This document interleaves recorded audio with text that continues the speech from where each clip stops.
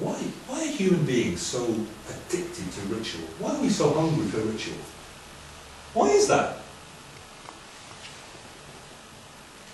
See, God has got a movement and change and growth and development.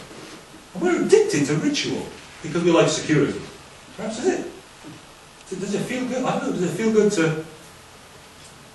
We had you'll be bored. We had some Buddhists living downstairs from us a long time ago in a flat. Do you remember? When we were young, yeah. And every Wednesday or Thursday night, whatever, it was a nightmare. You had to turn the stereo right up. Because they'd all be downstairs going, oh, I don't know what noise they were making. I won't even try. And it got louder and louder and louder and louder. And it's the same thing over and over and over and over and over again. It gets right inside your head. Right on your wig after a bit. But they loved this repetitious ritual, whatever was going on downstairs. And you'd have to turn the music up pretty loud. You know, some nights the old Leonard Skinner was belting away, because they were belting away down there. And it was, why do people love that ritual? There's a fresh interest in it. Have you noticed the Green Belt Festival has been on the radio? Have you noticed that? Well, when I was young, when I was alive, it was, you know, the cutting edge of stuff, young and Christian. This music festival of Christians in Berkshire or somewhere, I don't know, where is it? Cheltenham Racecourse, is it? And now it's all ritual? Where did that come from?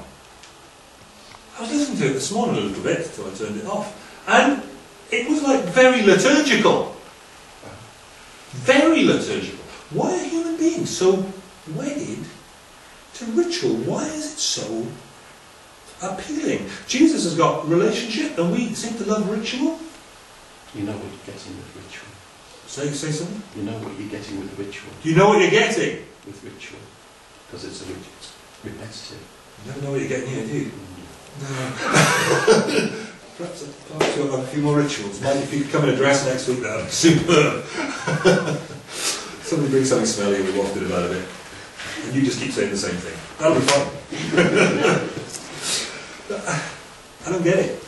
But these people have been completely taken over by this need for a ritual. Here it happens to be circumcision. There are others, so many others, that we can fall prey to. What have we got?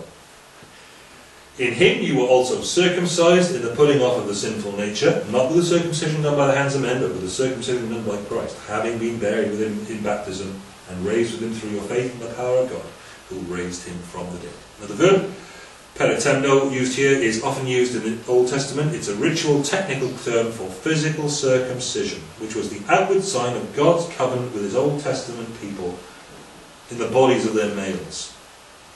It had been of huge significance to Paul before his conversion. He had been a Pharisee. It was the source of enormous spiritual pride for him and so many others around him. The outward sign of what set him, what set his people apart from and above other men. That's kind of important, that above bit. We need to remember that Paul had been no stranger to supremacist religion or its rituals. And we need to remember that he was well placed to recognise that sort of phenomenon when he saw it. He says, I see it in Colossae.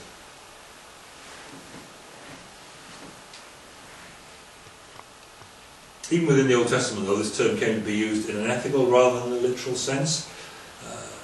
Something that should accompany being the set-apart people of God, as it were. Jeremiah 4:4, circumcise yourselves to the Lord, circumcise your hearts, you people of Judah, or my wrath will flare up and burn like fire. Deuteronomy 10:15, the Lord set his affection on your ancestors and loved them, and he chose you, their descendants, above all the nations as it is today. Circumcise your hearts, therefore, and do not be stiff-necked any longer.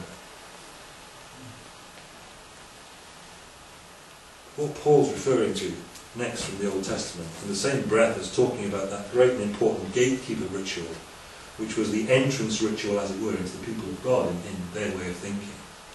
What he talks about next is absolutely breathtaking, the language he uses for a man who used to be a Hebrew of the Hebrews. He picks up another Old Testament phrase to describe circumcision, the sign of the sacred covenant, as that done in the flesh by the hands of men. And we'll see in a minute why that's such a big thing. We'll come back to that shortly. So the heretics appear, therefore, to have been trying to give the Colossians extra pseudo-philosophy from the Greek mystery religions and from proto-Gnosticism, fullness, and also mashing that into a syncretistic package including elements of Jewish ritual and religion that was not actually extra because it had been superseded by the cross of Christ. Paul's about to explain that. 3 things here. You've already been circumcised, and your circumcision is not a faulty idolatrous circumcision, we'll come to that. And here's how Christ did it for you: repentant baptism and resurrection faith.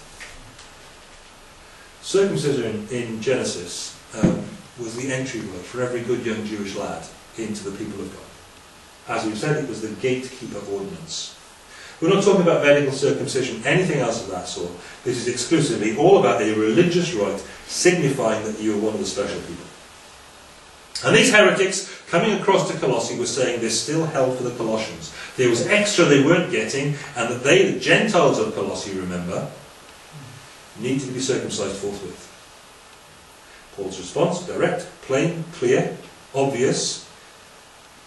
And what I'm about to show you I haven't read in the commentaries.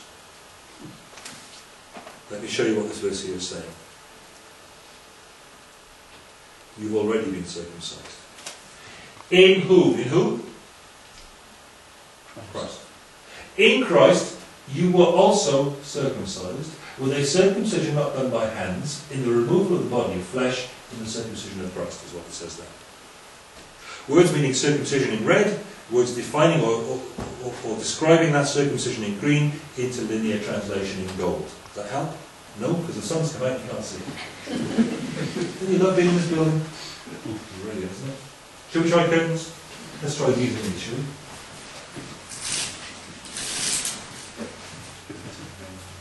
A bit better. Slightly. Not much. Yeah. In whom also you were circumcised, having been circumcised by another. So that theta is an indication it's passive, done by somebody else. In whom you were also circumcised, with a circumcision, not, that's the word for hands. Kairos, okay? Not done, poieto, not done by hands. Very important phrase. How was that done? It was done in the circumcision not done by hands, in the removal of the body of sinful flesh.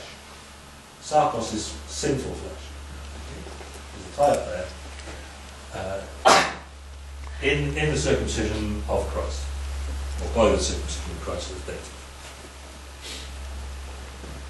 Paul is telling these Colossian Christians they have already passed that gatekeeper ordinance, and their privilege is such they weren't just circumcised by a big famous rabbi, they were circumcised in Christ, or by Christ.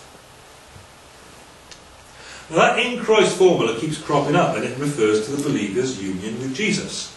And the benefits the gospel confers on us, it confers by virtue of our union with Jesus. And because they're benefits that Christ has earned and Christ has won, we get them by being united with him, with the one who's earned them or won them. The circumcision won by Jesus. What's that about? Now, Christ was circumcised the 8th day. And by virtue of your union with Jesus, if you're united with him, that's done. But there's more to it. Because Paul takes that imagery, what happens in the circumcision of the baby, and he sort of unpacks it a bit, and he says, yeah, but hang on, the flesh that was removed from you was the sinful flesh of your human nature that was fallen. And that's been taken away and dealt with in Christ. In your repentance, as expressed in baptism, and faith in the resurrected Jesus. So what you've done is you've laid aside the body of flesh, this sinful life and this sinful body lived to suit your sinful human nature, and therefore you're circumcised with Christ. Does that make sense? This is not a physical, man-made circumcision done with human hands. That's an interesting phrase in itself. That adjective there, done with human hands, where's it gone? Yeah, right, that one. That one refers to Old Testament language denoting idols and idolatry. Because In the Old Testament, in the Greek translation of the Old Testament, the Septuagint, that which was made by human hands translates as an idol. You see? That's stunning. Pretty loaded language for what Paul's talking about here. Paul sets the Jewish circumcision the heretics at Colossae were promoting over against the circumcision of heart that God had done for these Colossians, and he calls the former idolatrous. Idolatrous religious ritual. It's that done with human hands. It's that which is idolatrous. Done in the flesh. And their circumcision was not a laying aside of physical flesh, but of the life lived for the sinful flesh. He was in Christ. And here's how Christ did it for you. Repentant baptism and faith. Resurrection, faith.